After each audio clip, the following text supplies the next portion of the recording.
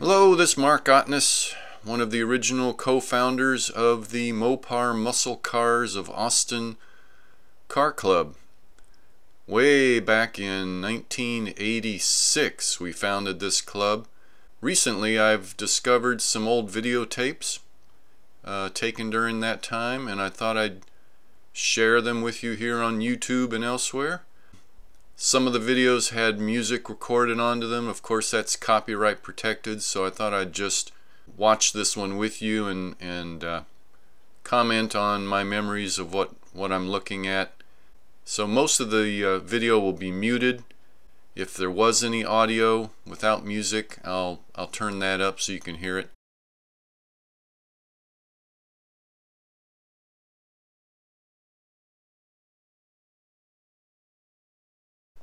Okay, well, it's been, what, 34 years. I'll try to see what I remember about what we're looking at here. That's Ken's Superbird. That's my AA Arcuda.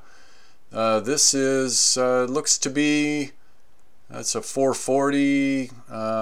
There's Ken. Okay, so this is Ken's Superbird. He was doing a quick wipe down.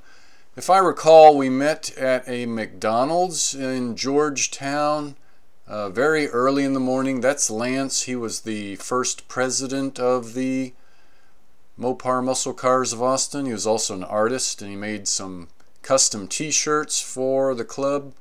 We're just hanging out here at a McDonald's in Georgetown, waiting to do a club convoy from Georgetown up to Dallas.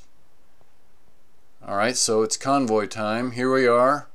That's obviously I-35. We're headed straight north up to Waco. Not Dallas. Did I say Dallas? Here's all of our cars in a caravan. To me, this is actually the most enjoyable part of going to a car show, is driving to it, especially if you can do a caravan, a convoy, whatever you want to call it, where everybody is together. Look at that. I mean, look, that's Lance and his wife in his 70 Challenger convertible. What a gorgeous car. I mean, this is what it's all about. These cars. Okay, that sign, I remember that. I painted that for the club.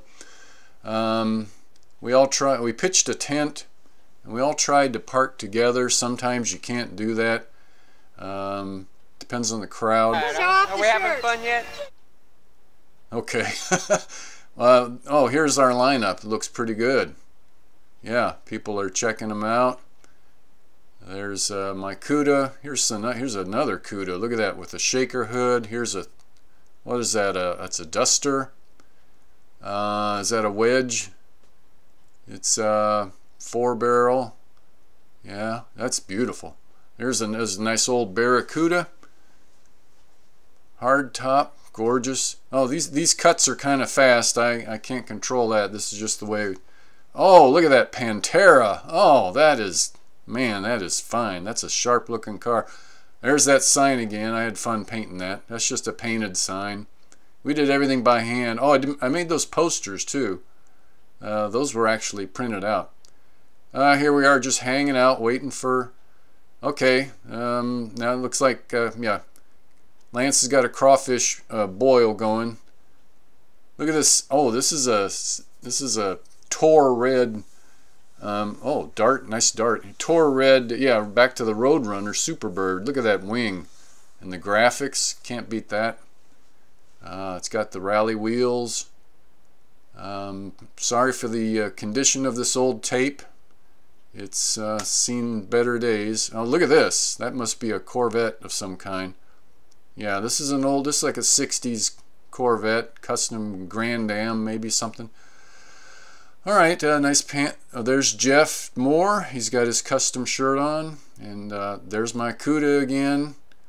That's got the rally wheels on now. Okay, this is the North Texas Mopar Club from Dallas, so we hung out with those guys too. Nice bunch of guys and gals. Oh, look at the headers on that thing.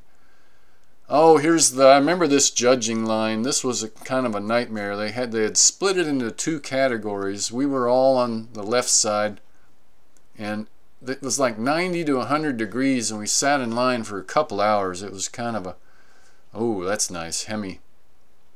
That's a nice car. There were over 600 cars at this show, so as you might expect, the best of the best showed up for this show, and nobody expected to win anything, and I don't think anybody in our club did.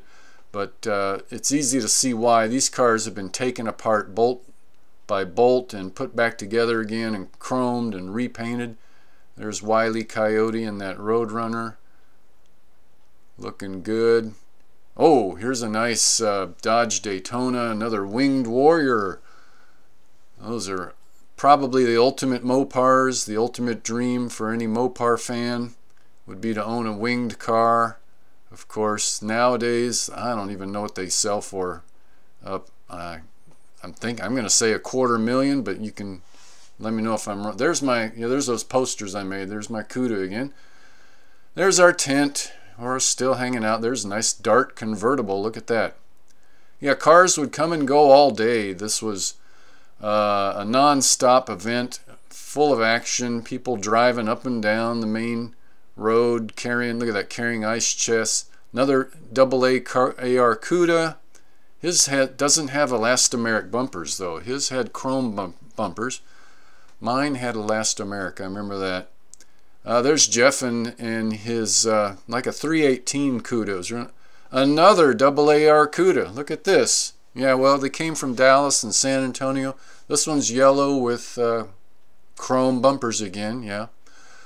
Anyway, yeah, look, their cars are coming and going all day. It was just not well, here comes Lance again in his 70 Challenger. Very popular car. Here he is talking to somebody about it. I mean, people talk, okay, and then we had these, of course, poker runs and, you know, whatever they call these silly contests where you jump out of your car. What's he gonna do? He's taking it to the driver. Okay, what are they doing? Anyway, it's all timed events, and I guess you would win a prize. He's hitching up his pants and he's running. Okay, you put something in your pants. Is that the whole point of this? And oh, and then you got to cross the finish line, and then they would stop the stopwatch. Anyway, back to the cars.